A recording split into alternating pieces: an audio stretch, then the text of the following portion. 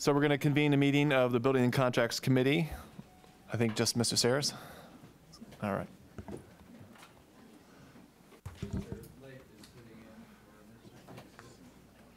Very good. Welcome. All right. Our first item this evening is JNI 77214, interscholastic football and lacrosse equipment. Yes, this is a contract modification to provide for the continued reconditioning of interscholastic football and lacrosse equipment, which i.e. helmets, for the Office of Athletics. Approval is requested to extend the contract term for a 2-year, 1-month period with one recommended bidder and to increase spending authority by $60,000, bringing total contract authority to $360,000. Questions? Mr. Uhlfelder. George, do we have any type of program to actually replace helmets, or are we always reconditioning helmets? Well, we have a separate contract when they cannot be reconditioned so that they can be purchased. Okay. And that's in the school's online catalog. Thank you. Okay. Are we confident that the efficacy of the helmets is the same if we recondition them and if we buy the newest, latest technology? I don't know if Dr. Adams is here with... Good evening. So the reconditioning brings the helmets back up to safety standards. Often schools send helmets to be reconditioned, and then we find out that some of them cannot be reconditioned, so we replace them. So they're only reconditioned if they can be, and if they can be brought back up to standard. Is there somebody responsible for, or is there a point in time at which we analyze the latest technology and say that we'd like to move forward with a different type of helmet because it's a better helmet? It's a great question. So the helmets actually have a life of 10 years at maximum that we could use them, even if we were able to recondition them every season. So they have a natural into their lifespan that causes us to replenish. And as Mr. Sarah said, schools often also receive budget from the Office of Athletics to replace equipment on an as-needed basis. Okay. Alrighty. We're going to move on to the next contract. Thank you. ARA 21217, audiology equipment. This is a contract modification to provide consent to the assignment of this contract from Phonak Incorporated and Unitron Industries to Synovo USA Incorporated. There are 3 other award vendors on the original contract approved by the board on October 25th, 2016 that are not the subject of this reassignment. And this reassignment was undertaken by the Synovo Group as part of a rebranding effort to create Synovo USA Incorporated. Questions? Seems straightforward. Item 3 will be JNI 76116, meeting space. This is a contract modification of a competitive proposal to provide consent to the assignment of this contract from Radisson Hotels North Baltimore to Red Lion Hotel North Baltimore as a result of a franchise agreement. There are 6 other award vendors on the original contract approved January 9th, 2016. And in this instance, Radisson has entered into a franchise agreement with Red Lion to operate this and a number of their other properties. So this is about operation. This is not about changing the meeting space. Correct, and nor a change in ownership or any other terms. Right, okay. Questions? Moving on. Item 4, LKO 41418, on-site fitness classes. This is a new competitively bid contract to provide on-site fitness classes to BCPS staff. Approval is requested for a 2-year, 1-month contract with one recommended award bidder and contract spending authority of $50,000. And these expenses are reimbursed under our agreement, our health care agreement with Cigna as part of our employee wellness program. Is this the first time that we've entered into We such a had one contract? prior year of services. I'm not sure it was the same vendor.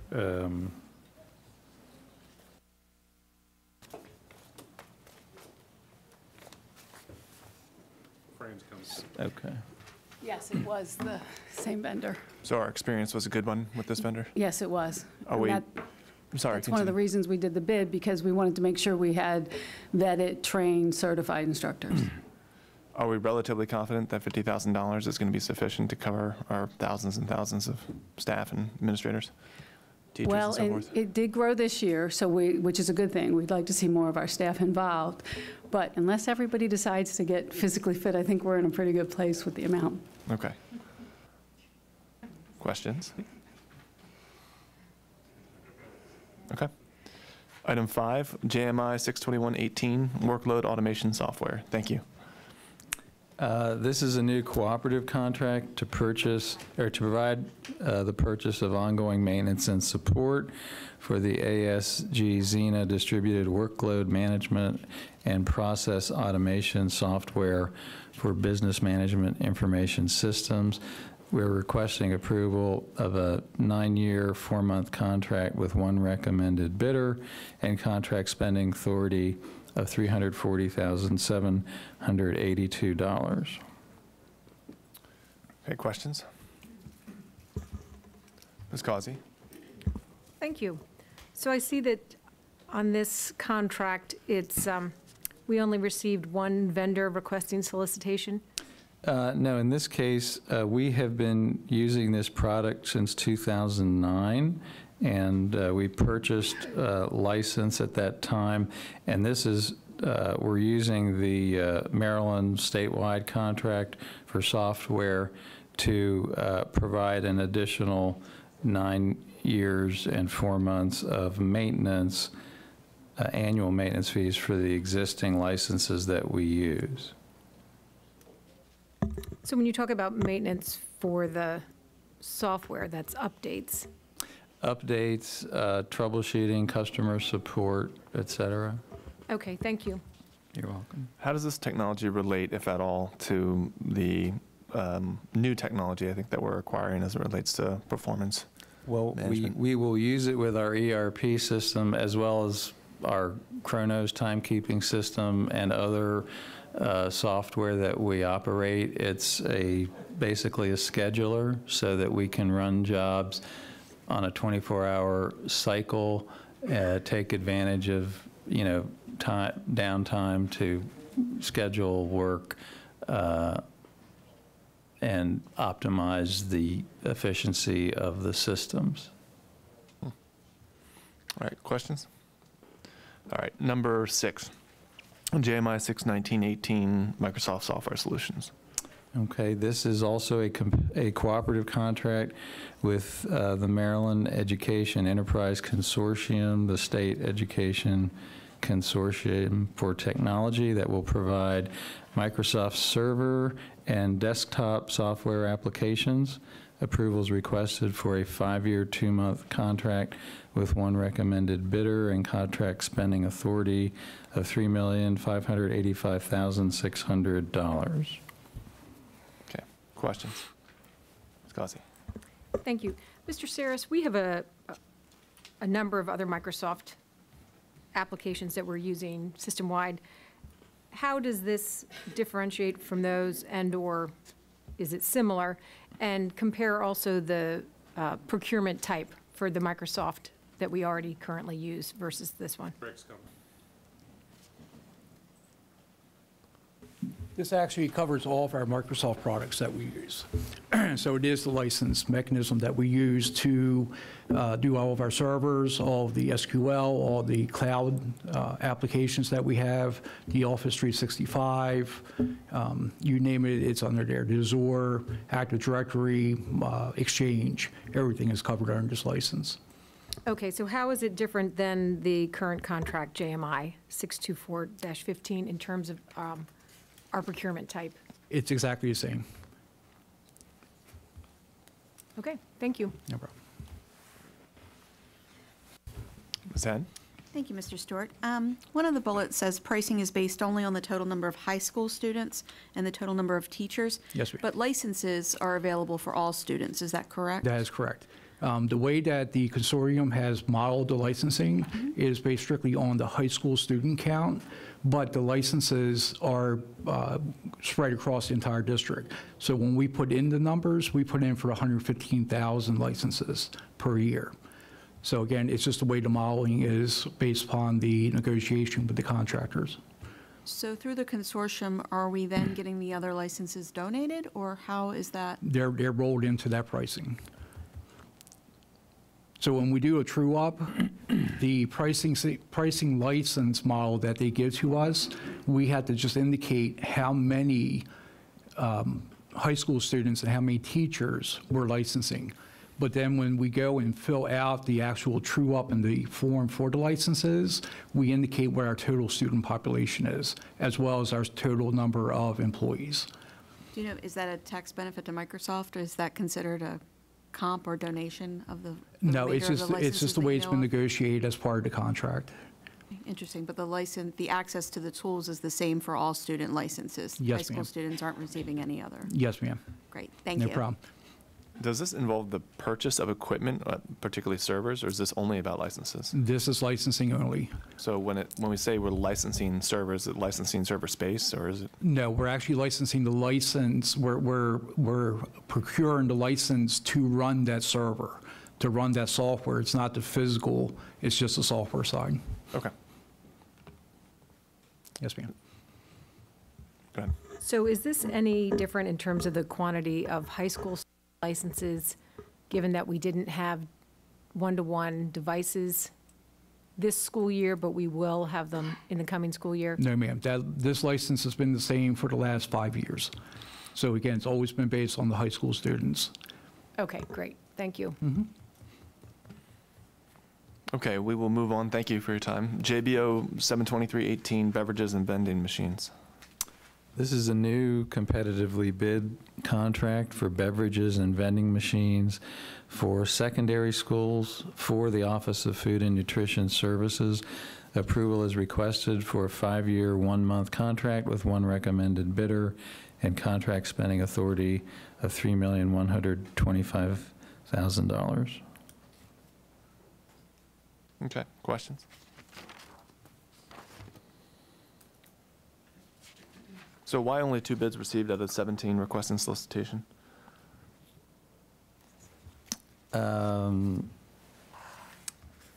Well, I don't know if we have any feedback on this one.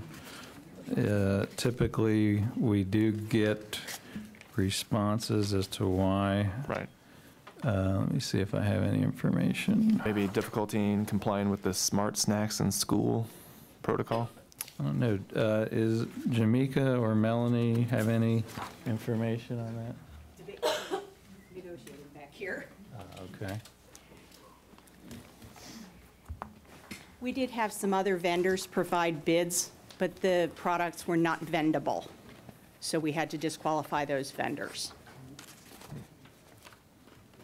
So the vendors were offering products, but not the vending component? Correct. Okay. Okay. We'll move on. Thank you. ARA 21818, on-call inspection and so forth. Yes, this is a new competitively bid contract for the inspection, maintenance, repair, and installation of physical education facilities and equipment for the Office of Facilities Support Services. Approval is requested for a 5-year, 1-month contract with one recommended bidder and contract spending authority of $570,000.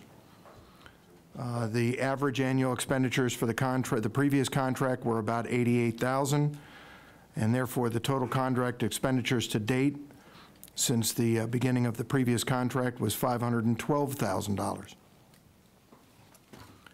This includes all fixed as well as non-fixed equipment. So the inspections, the maintenance and repairs will be in the main gymnasium, weight rooms, dance rooms, and exercise rooms. The types of equipment that will be looked at, and I'll just briefly, because there's about 30 or 40 of them, belts, poles, balancing beams, chinning bars, basketball backstops, and all appurtenances, pulley weights, table tennis tables, volleyball floor sleeves, etc. But not helmets, apparently. But not helmets. Okay. Just from a macro point of view, how do we kind of understand why helmets might be excluded or done specifically? What other items would be addressed specifically outside of a contract, an omnibus contract like this? That's a good question. I'm not really sure of the answer. I hadn't really thought of helmets as fixed or non-fixed equipment. This wouldn't be uniforms. This wouldn't be paraphernalia. It would only be the stuff within the gymnasium, the exercise equipment that would be inspected and then evaluated and repaired if needed. Okay. These tend to be installed items rather than supply type items. So when we say non-fixed, we might mean weights that have a place within the facility, just, okay. Yes. All right, item 9. JMI 6/2018, electrical installations, et cetera. Yes, this is a new time and materials contract for which competitive bids were solicited to provide on-call electrical services for the offices of Facility Support Services and Facilities Construction and Improvement. Approval is requested for a 5-year, 1-month contract with 14 recommended bidders and contract spending authority of $5.5 million. The bidders are shown in the recommended award to list, and approximately 9% of the funds were used in the capital budget program and about 91 were used from operating. The total expenditure on the previous contract was just slightly over just under $5.1 million, with an average annual of about $1 million per year. So you're not saying that we have discretion as to which fund to use, capital or operating, it's just that that's where the project fell? Where the need is, correct. Where the need is. Is this consistent with past spending? Yes. We've increased it over the next 5 years about 10%. Okay. Other questions? Ms. Hadd? Thank you. Do we know of the total lifetime expenditures, how or what percentage was spent on schools that are currently on the capital plan for renovation or replacement? Mostly, the types of stuff that this is used for is kind of immediate needs. For example, it's used to hook up relocatables. It's used for maintenance, repair, and replacement of exterior lights and for some interior lights that crews can't get to. Basically, it's for any work that's beyond the capability of the crews that we have on staff. And they contact, that office, Facility Support Services, will always contact my office to find out exactly what's going on at that particular school, to make sure that they're, number one, not interfering with what we're doing, or that we're not interfering with what they need to do. And on an emergency basis, so well, potentially the issue at Delaney High with the electrical work that was performed, would that be an example? It might be an example. I don't know whether or not this contract was used for that specifically, but yeah, it'd be that kind of thing that they would be utilized for. So we don't know what percentage or allocation would be for schools who have other capital needs that are currently on the schedule? Not at the moment, no. It would be useful for us to understand what our operating expenditures are in relation to capital needs. Yeah, I think on a the continuing question probably basis. needs to be refined, though, Julie, as far as what is actually being requested, what information in particular. Because I interpret it rather broadly. What proportion of spending are related to kind of our worst facilities, it sounds like maybe you're asking. Yes, so that we make sure that we are prioritizing our capital projects, not Are you solely saying- on this basis, but that we understand what our ongoing operational costs are. Are you for saying that a schools contract like need this and replacement. expenditures is germane to identifying which of our facilities rank lowest in quality? Yes. Okay. Can we get an understanding, perhaps in a weekly update, of spending relating to this contract in our worst facilities? Absolutely. Weekly might be a bit much, but we'll certainly give you In a weekly update. Oh, I see. We're particular, we're not that particular. Other questions? Ms. Causey? Just to dovetail with Mrs. Henn, in terms of what the major categories of the types of repairs or hookup for the relocatables is not a repair, that's a structured, planned facility change. But that would come under the operating budget piece, not the Correct. capital piece. Correct. But also to see which schools are they going to. The use that facilities construction and improvement puts them to is typically when we get a special project request where a school wants to add a TV or they want to do something that may impact the electrical service. That's typically where we would then give them the list of contractors, and the school would use that, and capital funds would be used as well. So it's usually the smaller projects that we would use this contract for. Now, facilities support services, the maintenance office, would use this for the larger stuff that, like relocatables or like interior or exterior lighting, if lights are going out and they can't reach those particular lights, or they need to upgrade the lights and revise the poles, then they would end up using this contract in order to put those new lights up. Okay, thank you. Okay, I think we are on item 10, MBU 51818, parking lot improvements at Hernwood. This is a new construction contract for which competitive bids were solicited to provide additional parking and reconstruct existing paving areas at Hernwood Elementary School. Bids were received and approval is requested for a contract with the lowest responsible bidder with a contract spending authority of $1,403,887. It would provide a student drop-off area and additional parking spaces. It would reconstruct the existing parking lot and bus loop, and all of them would be ADA compliant.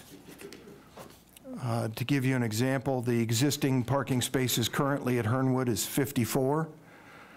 When the project will be complete prior to school start of this coming year, there will be 119 parking spaces, and 5 of them will be ADA compliant. And so there was no student drop-off space before? That's correct. Okay. Is that because the school is primarily walking? Many of our elementary schools were designed as community schools over the last 70 or so years, and many of them do not have a formal drop-off area or pickup area for the driving community, and a lot of students are driven now. So a lot of our elementary schools don't have a formal spaces unless we've built it in the last, say, 10 years or so. Ms. Causey? I'm curious, when I saw the comment that it will be in compliance with the American with Disabilities Act, is it currently in compliance? It is, from the sense that there are ramps and that people have access. To be in compliance, you have to be accessible. The school has to be accessible. When we get done with it, it'll be completely accessible. The entire parking area will be accessible to people with handicaps. And isn't it the sort of thing where the codes change from year to year, so what was formerly ADA compliant might not be Correct. current, and so you'll need to do updates to the current code? Exactly. Okay, great. Thank you very much. That'll be great. Item 11, more parking lots at Overlea High School this time. Correct. This is a new construction contract for which competitive bids were solicited to overlay the existing parking lot and reconstruct the existing service driveway and walkways down to the athletic fields at Overlea High School. Bids were received and approval is requested for a contract with the lowest responsible bidder with a contract spending authority of $1,140,629. It includes lighting installation along the walkways in the rear of the school. You may recall that last year we did phase 1, which was all of the parking area in the very front of the school. Now we're going over to the areas from the office over to the auditorium, and then with the walkways behind the school as well. So this one also includes lighting? There is some lighting fixture replacement. I believe we're replacing 10 existing light poles, and we're also adding 11 new light poles. Okay. Ms. Causey? And are the new light fixtures all high-performing energy conservation, the LEDs? We pretty much putting LED everywhere where we're putting them in now. That's great, thank you. All right, number 12, and finally, LKO 42318, auditing services. This is a new contract to provide auditing services for the Board of Education of Baltimore County. Approval is requested for a 1-year, 1-month contract with one recommended bidder and contract spending authority of $413,550. Board members, may I suggest that we might move this to the full board for its discussion and consideration in full? Do I have a motion to do that? So moved. Great. All in favor, say aye. Aye. Great. Aye. We will do that. We will postpone our discussion for the benefit of the full board. Thank you. All right, so before we conclude our work, do I have a motion for the board to recommend items 1 through 11 to the full board for its approval while taking no recommendation on item 12? So moved. Second? Great. All in favor, just say aye. Aye. Great. That's what we'll do. That concludes our work. Thank you. Thank you.